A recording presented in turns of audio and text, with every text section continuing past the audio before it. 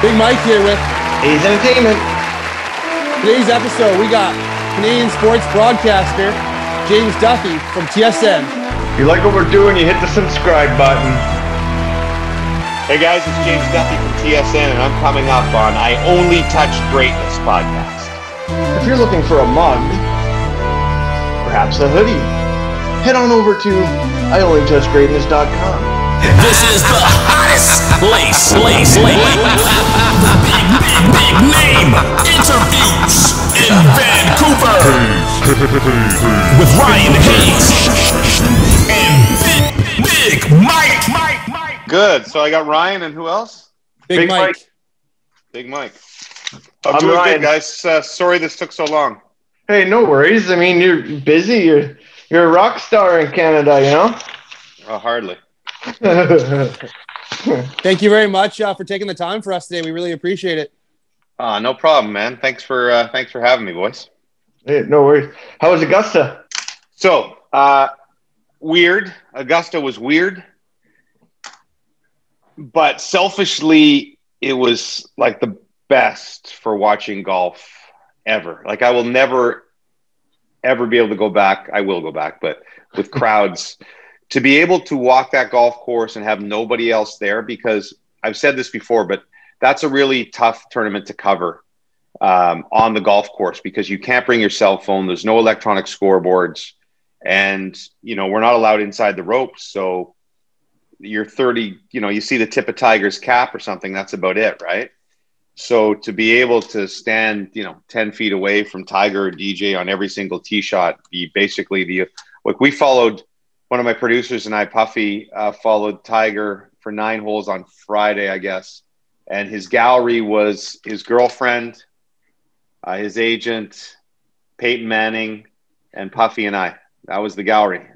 So it was very cool, that part of it. Like, I was there on 3 on Friday when Bryson DeChambeau self-destructed there, and was basically alone, just listening to the golfers talk about it and watch it. So that part of it was really cool. So sort of a once in a lifetime to see it really up close like that. But, you did miss the fans and everything. It wasn't the same, right? I'm sure it wasn't the same on TV. No, it wasn't. Me and you have been pretty close to almost meeting one time here. It was a World Junior game in Vancouver. And The recent one or the 06 one? No, the last one that was just here 2 years ago. It was like a Swiss game in the morning, and it was you and Bob McKenzie, and all of a sudden this Don Cherry guy showed up standing behind you. I was the Don Cherry guy. Was that, where were we? Were we on our set? Yeah, you were on your Yes. set up there, and I bought the 2 seats that were directly behind you guys, just so I actually remember that. Now, I will say this, like most people who tell me they met me at a World Juniors or something, unfortunately you meet 8 million people, but the Don Cherry outfit I can pretty much remember. And you were kind of there the whole game, right? Yeah, I was there for that game, and then also the Canada-US game. It was New Year's Eve, I believe. Nice.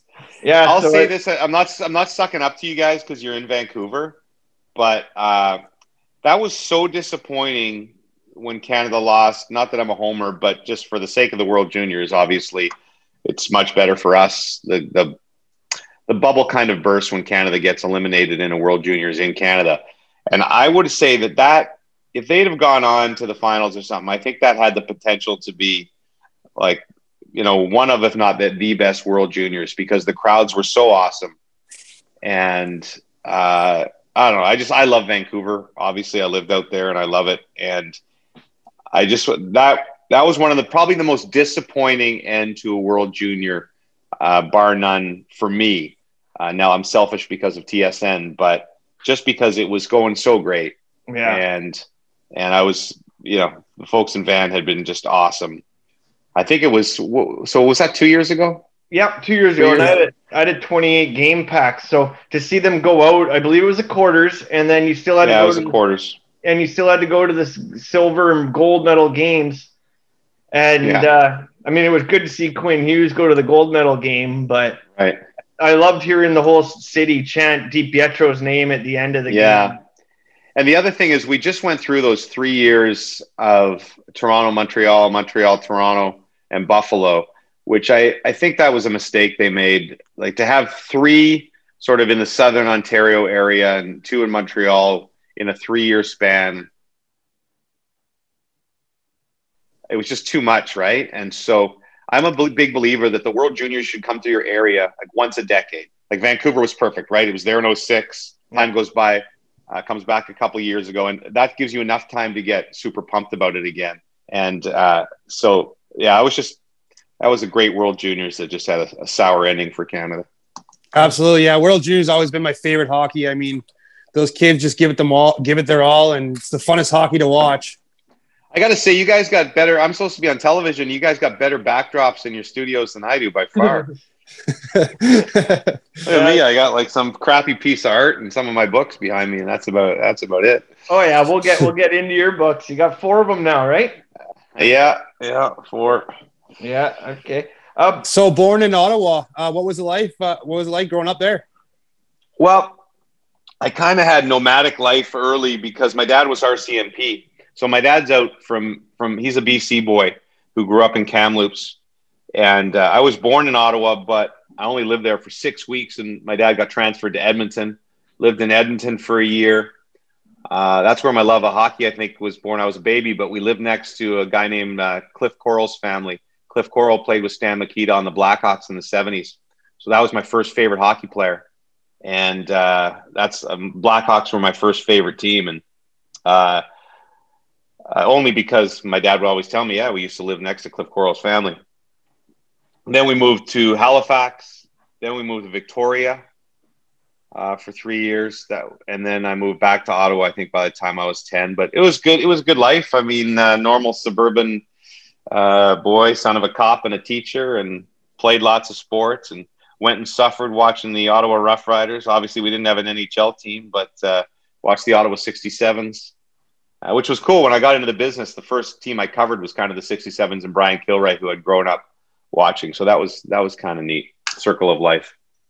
Yeah, because, okay, well, we'll skip a few questions here on that one, but one of your books, They Call Me Killer, that one was about Kilray, right? Look at you just spinning the interview right there. That's a good interviewer right there. I know I had to skip like 10 questions, but we'll circle back to them. Yeah, that was the first book I did. And I always just thought that Killer was maybe not nearly as well known out west with you guys, but in Ontario, the OHL, a real legend. And I've always thought that he was as big a character, as Don Cherry, but without the, he didn't have the Saturday night pulpit, right? Like that he had just as good stories, was perhaps a bigger actual character as a coach than Grapes was.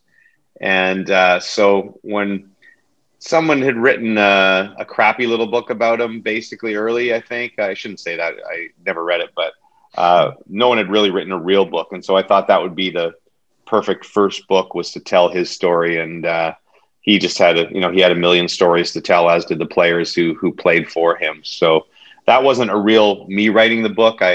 That was him telling me all the stories and me writing it in his own words. But it was a good baptism into the world of literature. Did you always want to be in sports broadcasting? And how did it all get started? I think that, like a lot of guys, I was a kind of a failed athlete. I can remember being, I don't know how young I would have been. You guys have probably done this, right? Have you, at some point in your life, did you turn down the TV and do your own play-by-play? Will you admit to it? Well, actually, the All-Star game was in Vancouver, I believe, 96, and they had that little setup where you could choose a highlight and you could do your own play-by-play to it. Of course, I did the Pavel Bure goal, but... But tell me, when you're like 14 or 15 alone in the house, you didn't try it at some point, right? I used to do that all the time with NFL games. Oh, yeah. Can he go all the way? Yeah, right. Exactly. So I did that a lot. And I guess that's where maybe it was planted somewhere in the back of my mind, although I didn't really think about being a broadcaster. I wanted to be a gym teacher. And I was a football player in high school and was going to go to McGill. And sorry? You're a flag football superstar. Don't listen to Ferraro, okay? That back then, I did become a pathetic flag football player, but I played normal football in high school, and I was going to go to McGill and play football. That was the only school that really recruited me, and I was going to take phys ed and be a gym teacher. And then I kind of decided at the last second, I had this epiphany that I wanted to do something more, and so I ended up taking journalism with the hopes of being a sports broadcaster someday. So yeah, I guess it was always at the back of my mind as soon as I realized I wasn't going to make it as a professional athlete, which was fairly early, somewhere near the end of high school. But yeah, I guess I did. I didn't think big though. I think I wrote this in my last book, The Guy on the Left. I didn't have like huge ambitions or anything. I remember, growing up in Ottawa, I would watch the local news back when the local news was a thing. Nobody watches the local news anymore for their sports, but I guess Sports Page would have been big for you guys when you were kids, but Don Taylor.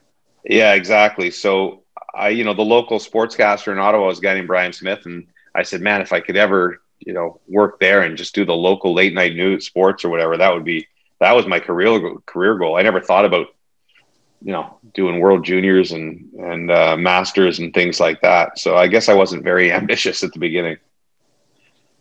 Go ahead, Mike. I was just going to say, who influenced you to get to where you are today? That's a great question. Do you mean like some on-air people or? Yeah. I always say, like, I think my biggest influence wasn't a sports broadcaster. It was probably David Letterman. When I was in high school, that's when Letterman was young. I'm pretty old. And so I used to watch Letterman when he had an afternoon show before he had the night show. And I don't know, just the way he used humor and this casual way he interviewed people, I think he probably inspired me more than anybody else. Certainly guys like, Bob Costas, who back in the day was the host of the NFL show on the weekend. And obviously the Dave Hodges and such on Hockey Night in Canada.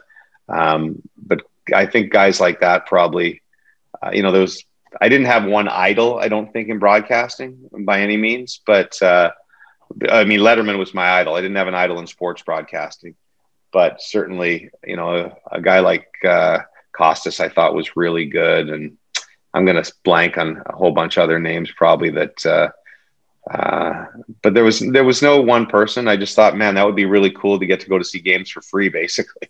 How about Howie Meeker? Yeah, Howie for sure was a legend, and that was my era of growing up. It was Howie Meeker in one intermission and Peter Puck, I think, in the other intermission a lot of the time. And I remember I played when I was playing hockey in Ottawa. Howie Meeker's brother, Tommy Meeker, came out to be a special coach at our practice one time. I guess he knew one of our coaches. And that was a big deal. Like, that was my first celebrity I ever met, was Howie Meeker's brother. And he came out and was I got his autograph, and that was my first brush with fame. That's a typical Canadian brush with fame. Howie Meeker's brother, my first autograph. So you've won many awards in broadcasting. Does one of them stand out more than the other?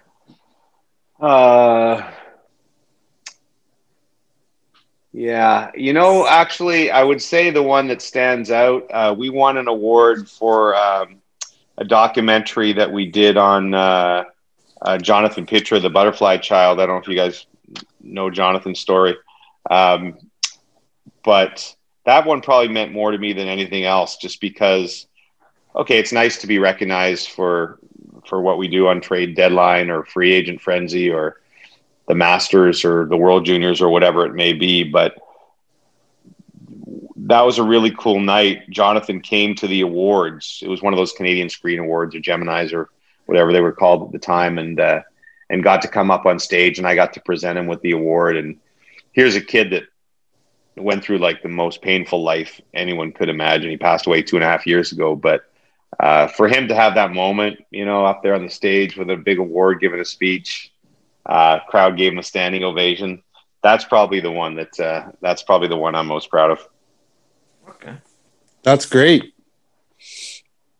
If you weren't a professional broadcaster, what would you be doing?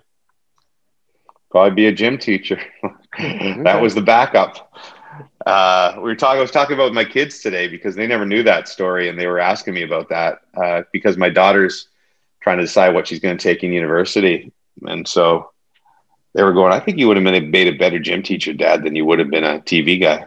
I'm not sure what that says about my TV, the way my kids think about my TV abilities, but I wanted to be a gym teacher, or I guess my fallback was to join the RCMP like my dad. I think he kind of wanted that in the back of his heart. Maybe he was very supportive of me, but I think he kind of wanted me to follow in his footsteps. So I always thought not that the RCMP is like a fallback, but if I didn't succeed in sportscasting, I probably would have tried to join the RCMP. Okay. But I'll say this, and I'm not like being self-deprecating. I have like very few skills. And so I don't know what I'd be doing if I didn't find, I kind of lucked into something that I really liked and that I was okay at, because I'm useless at almost everything else. Right on cue on that one. Hang on, Mike. Right on cue on that one. When we interviewed Grant Fuhrer last night, one of Mike's questions was, "What is your most useless talent?" So, what would your most useless talent be? My most useless talent. I mean, I can do West Side with my toes. I used to be able to. You ever flip quarters off your elbow?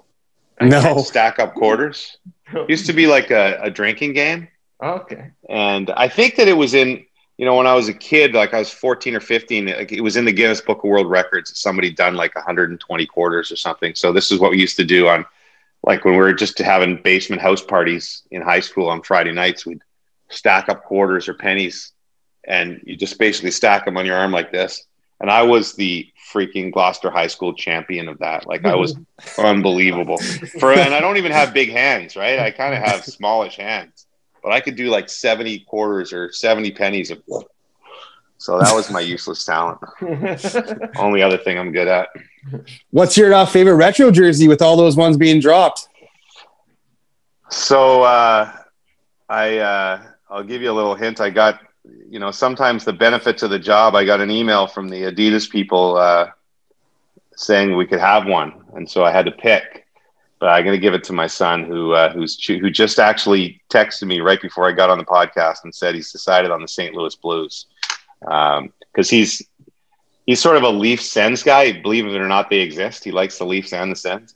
But I said, just pick a cool jersey, right? Because the Leafs and the Sens ones are kind of boring. I would say I really like the Minnesota Wild one, which is, I don't know if that's gotten a lot of love or not. I'm not a real jersey guy, so I haven't really followed this as much as probably everybody else has. But I like the Kings one's really cool. I think everybody liked Colorado. I didn't like it as much. I like the New Jersey one. And exactly. And that's probably, New Jersey, the least talked about team in the league, basically, right? And I never thought about their jerseys ever as nice. And that was the other one my son liked too, so I would say Jersey, Minnesota, I really liked. And the Canucks one was just okay. I thought the Canadian ones were all just kind of, the Habs one looked pretty good. Chicago was the other one I liked, but I'm kind of, again, I get kind of the Hawks white jersey, the old white jersey. I get a visceral reaction to that jersey because that's the first team I ever loved. So, when you're 7 years old and you love a team and you see that jersey and you just get those feelings. So I've always loved the Hawks jersey. So I like the Hawks one as well.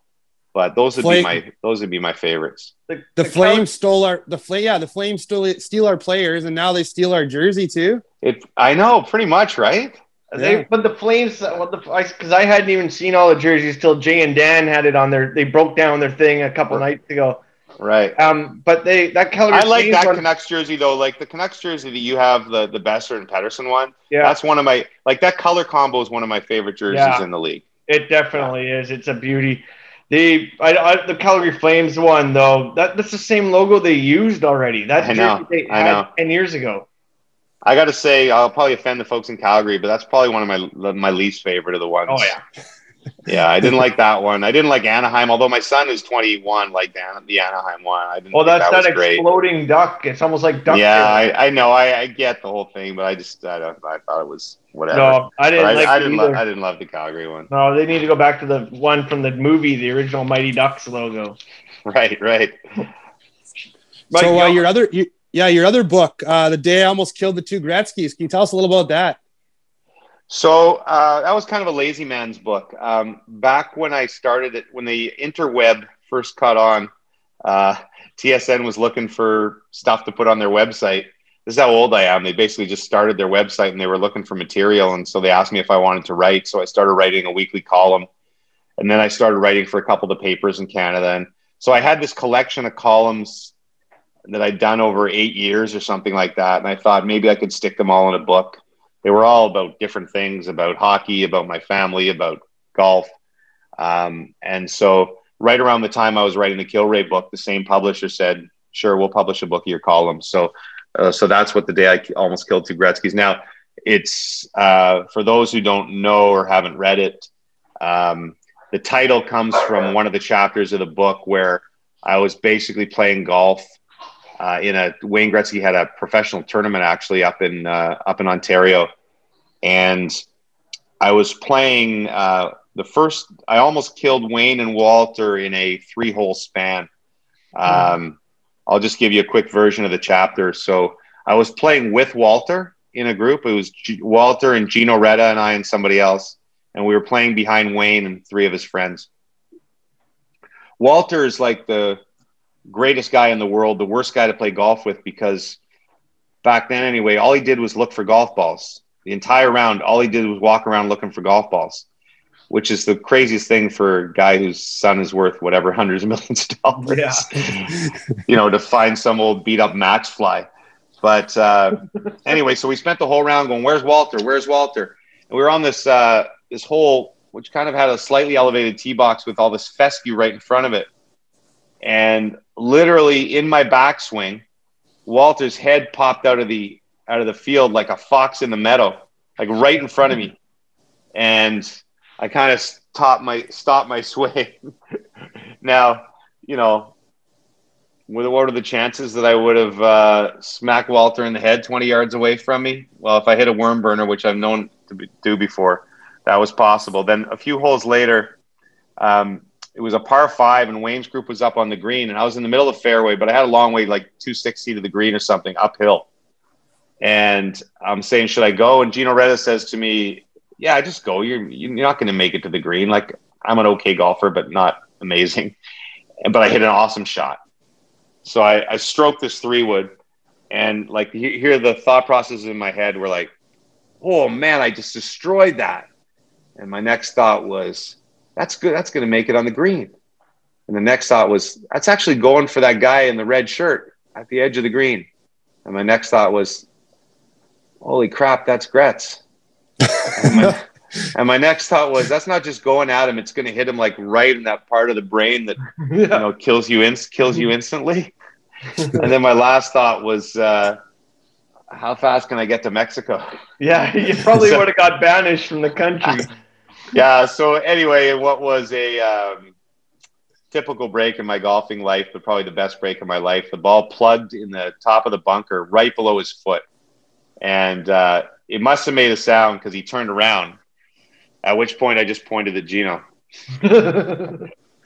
It's pretty cool that he said I was lucky enough to obviously survive the day with Duthie, played in my golf tournament. Little did I know he'd turn that experience into one of the best books of sports that I've read in a long time. It's pretty impressive there. That was very nice of him. And Wayne actually, there's a chapter in the new book about Gretz, which was really cool because when I started writing Beauties,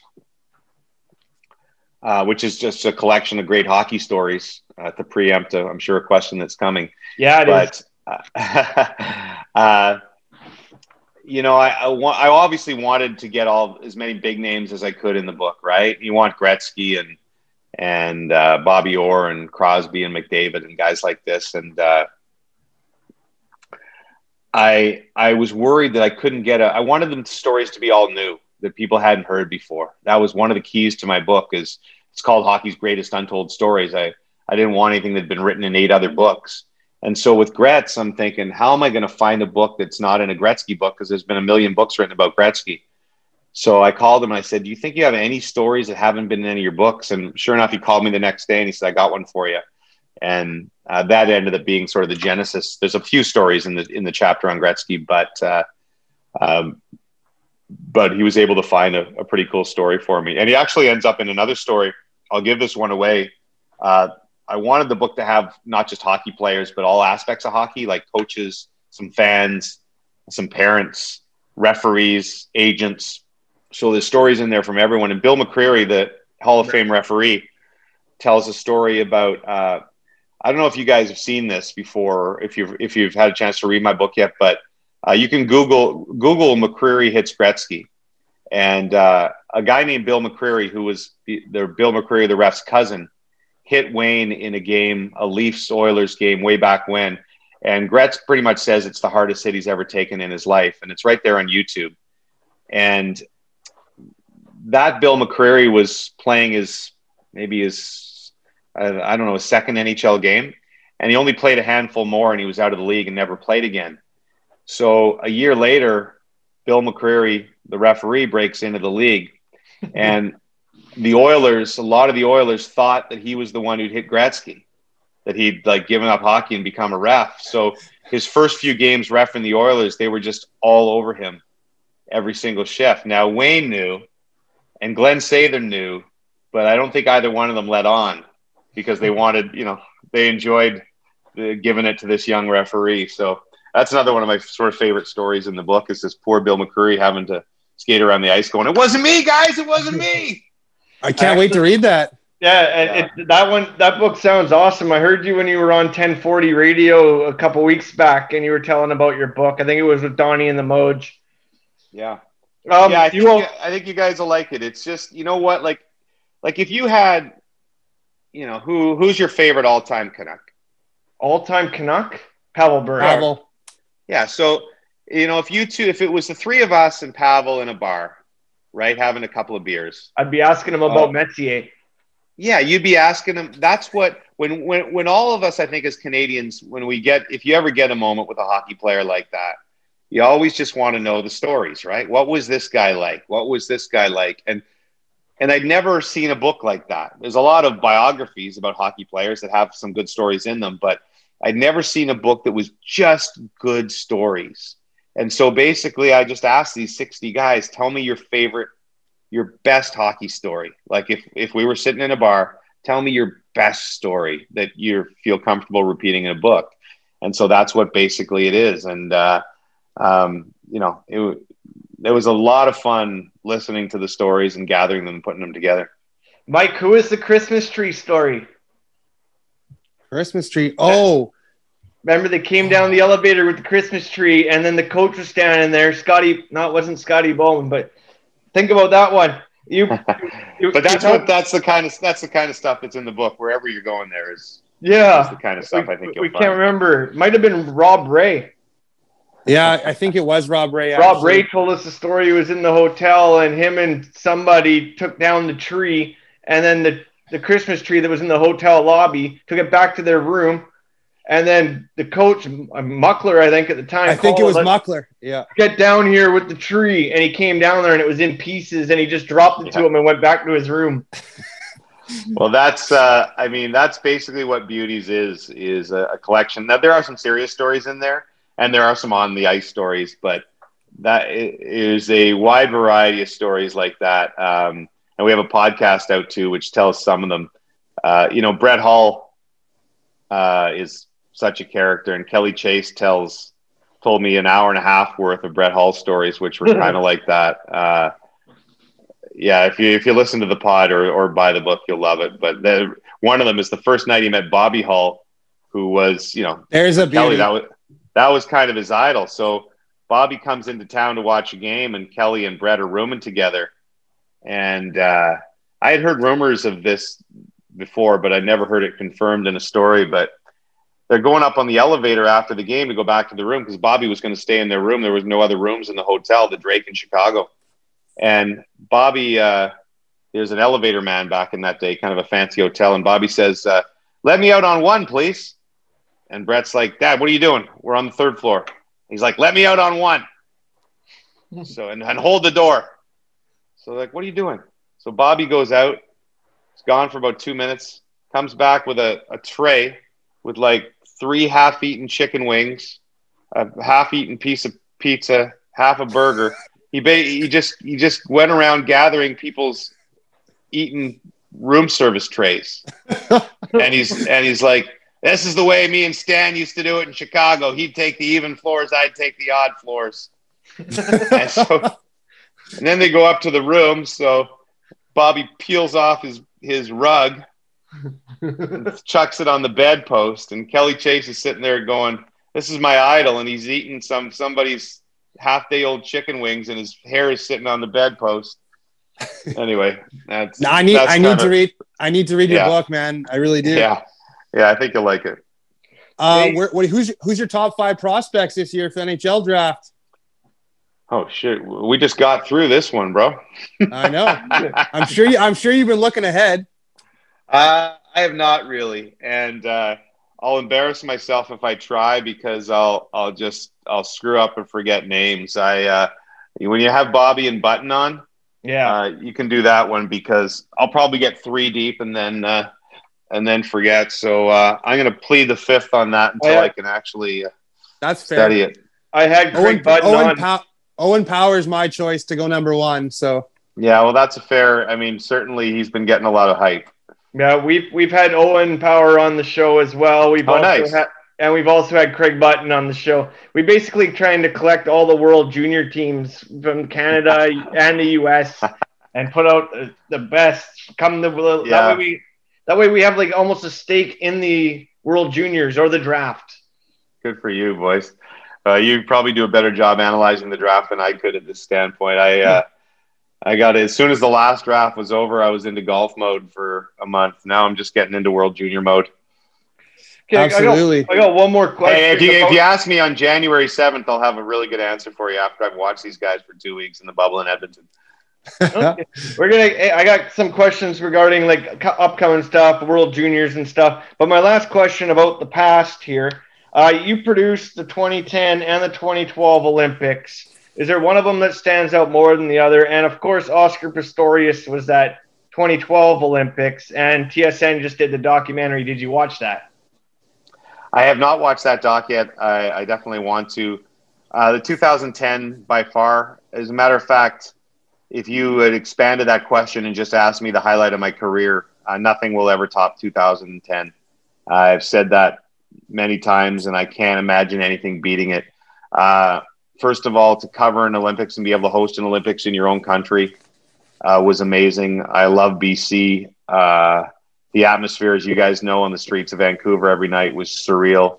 I was lucky enough to host during the day with Lisa Laflamme and then go down and do the hockey games at night. And, to be there probably 40 feet away from when Crosby scored, I just don't think, I don't know how anything could top that. Now, quick story about 2012 in London. My family came over.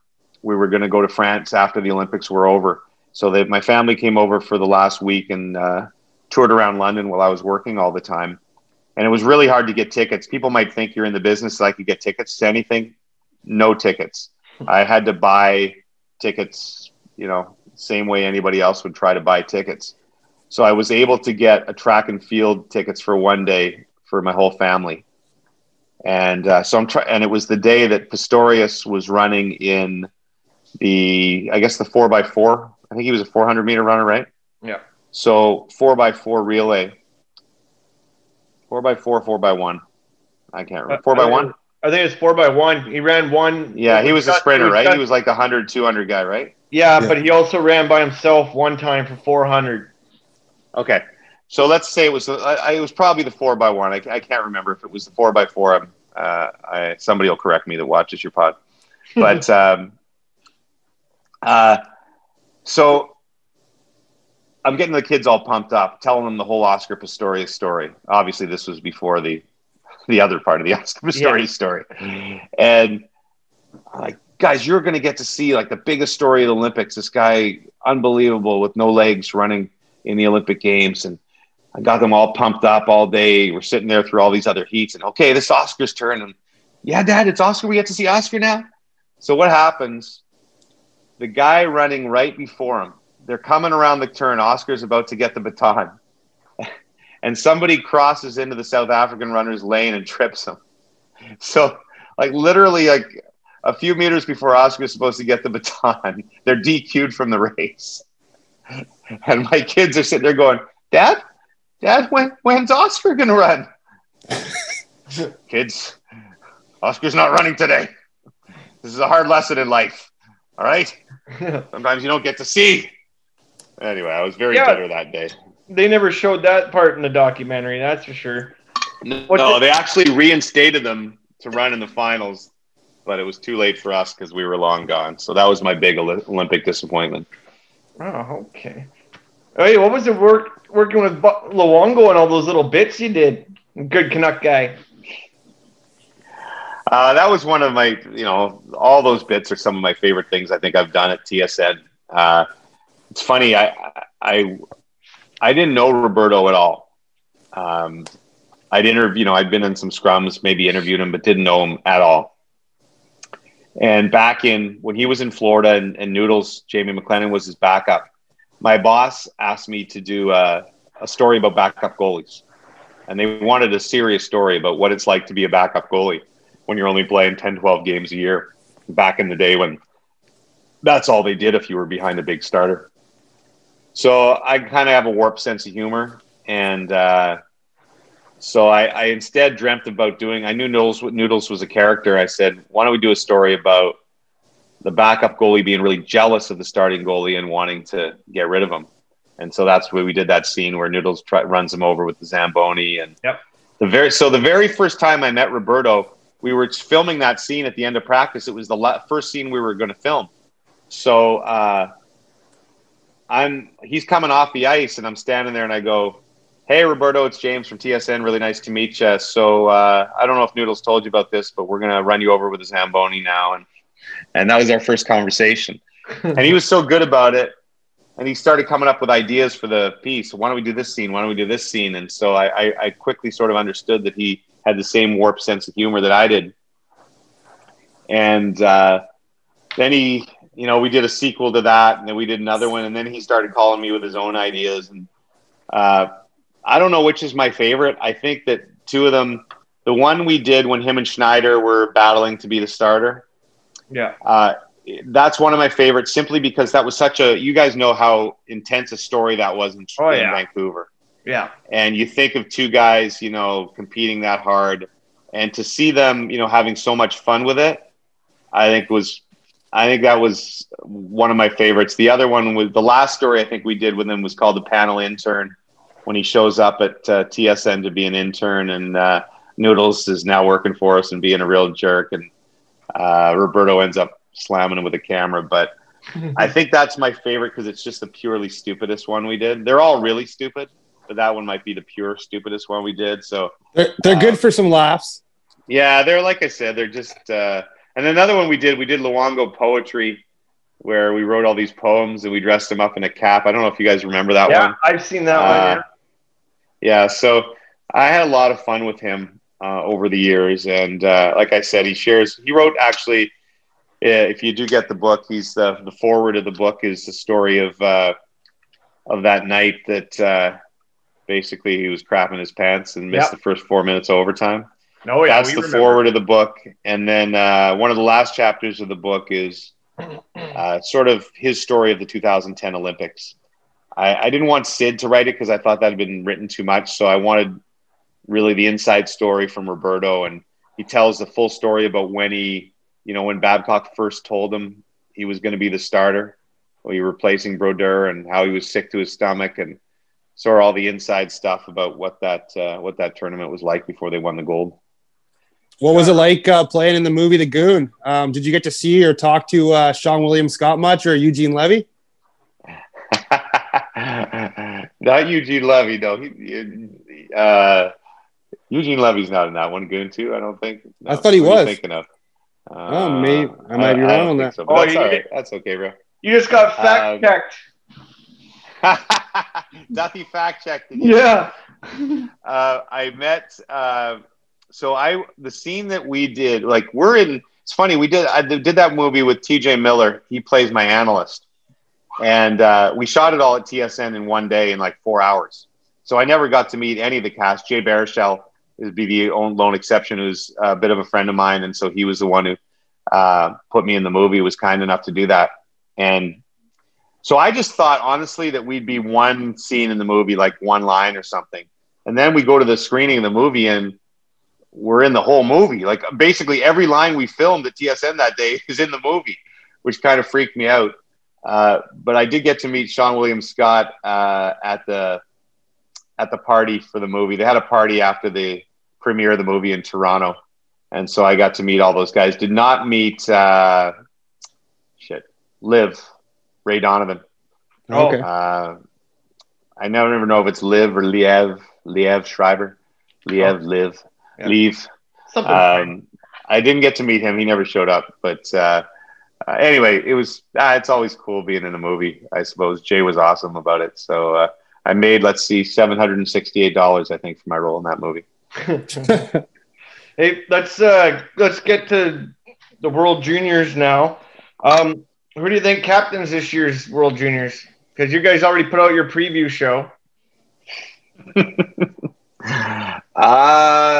Gosh, they got so many guys back. So it's got to be one of the returning players. Kirby Doc is probably going to be the guy.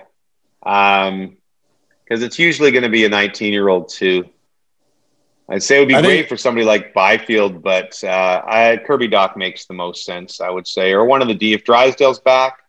I think Byram gets an A, possibly. Yeah, that would make sense. Hey, what do you think it would take? That's one of my questions. What do you think it would take to get Byram out of Colorado for the Canucks? That was my. You're not going to play those fantasy deals, are you? I don't know. We just love Byram, us too, and most of Vancouver, so it broke our hearts when Colorado got him and the Canucks didn't move up to get him. Instead, the Canucks took Podkolzin, and how do you think he looks? Again, just from my World Junior experience, I thought he looked awesome. But I'm not one who sits and watches tons of junior tape or tape from overseas. So I pretty much rely wholeheartedly on what I see with my eyes during the World Juniors. So that's I let Button do most of the scouting. I mean, I watched a lot of junior hockey when I can during seasons, but for most of those guys, the Tim Stutzlas of the world, and most of the Russians, I only get them at the World Juniors. But I think he's really good. But I know I think you can't play that game of, oh, but we could have had Byram or whatever. If you play that game of the Canucks could have had this guy, there's always going to be 3 or 4 guys that are going to turn out to be gold. Levy and Kachuk. We could have had. Yeah, but think of what if you hadn't taken Pettersson? What was he? 10? No, then they got Pettersson like 5 or 6. 5. I don't know. I'm terrible with my draft numbers. Yeah. 5? Yeah, okay, 5 or so 6. Pettersson was 5, and what was Hughes? 7? 6? 7. 6? I don't know. Okay, so, but if you could have easily passed on one of those guys. They didn't. So I think Canucks got a pretty good track record for, when you have 2 superstars on your team that you got at, okay, if it's 5 and 6 or 5 and 7 or whatever it is there, you're laughing. What's been your go-to quarantine snack? Man, these questions are all over the map, boys. I love it. I tell you, I did not eat healthy at the Masters. My go-to, they had this peanut butter kind of, not pretzels, but the kind of pretzely feel to them. I don't know what they're called there, but they're kind of shaped like little squares, and they taste like pretzel, but they have a peanut butter infusion. Oh yeah, inside those things are killer. Those things are good. Yeah, they come in like those big jars, big tubs. Yeah. Oh yeah, we were just massacring those things throughout the week. So, besides, my wife eats pretty healthy, so when I'm in my house, I do okay. But when I'm on the road, it's just an epic disaster. Do you think next season's up? NHL season's up in jeopardy with no fans? I think they'll find a way, only because I was one of the doubters who didn't think they'd get the playoffs in, and they found a way to do that. Now, obviously, this is more challenging because you can't just stick everybody in a bubble for 6 months. Yeah. I personally think that a full season is too ambitious, and that I know financially they need as many games as possible with fans in the stands, but if you are not going to have fans, and I know the TV deals are obviously matter as well, but more realistically, a season kind of like the lockout season in, what was it, 13, 15? I'm terrible with my years. Half season. Where they, play 50. I'm not much into like playing into July. I know they had to do it this year, but I would really love to see the cup handed out at least by the end of June. And so we can get back to some sort of, have summer off and get back to normal next year. Hopefully the vaccine is out and there's enough immunity that there's normalcy by the fall. So realistically, I would think that makes a lot more sense to have, say, a 50-game season, hopefully have some fans in the building, if not at the beginning, a month or two in, and maybe if there's a vaccine that's widely available by March or April, that perhaps by the second half of that season or by the playoffs anyway, you could have, if not full buildings, 10, 12,000 fans in a building, which I think would help.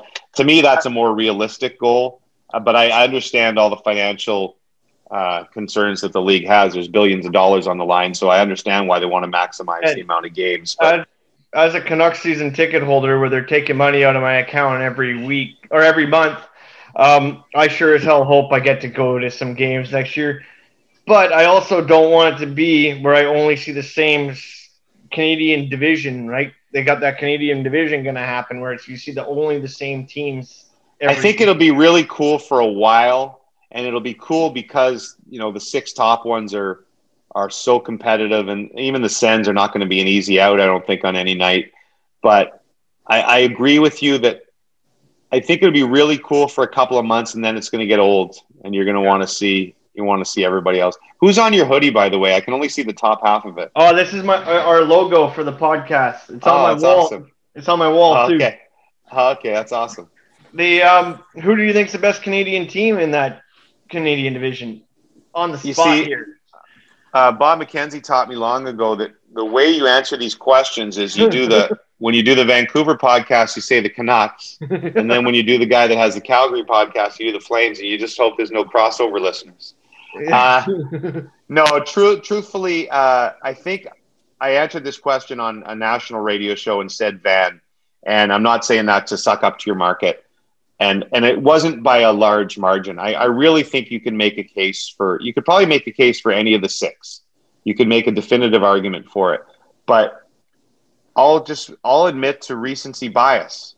The one team that I saw go the furthest this year was Vancouver.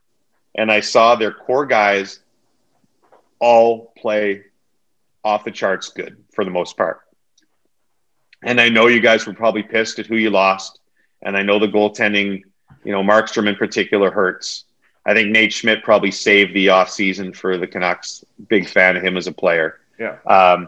But I truly believe that I haven't seen, if I was to make the Toronto argument, I would say, that they got unbelievable players, but I haven't seen them do anything in the playoffs.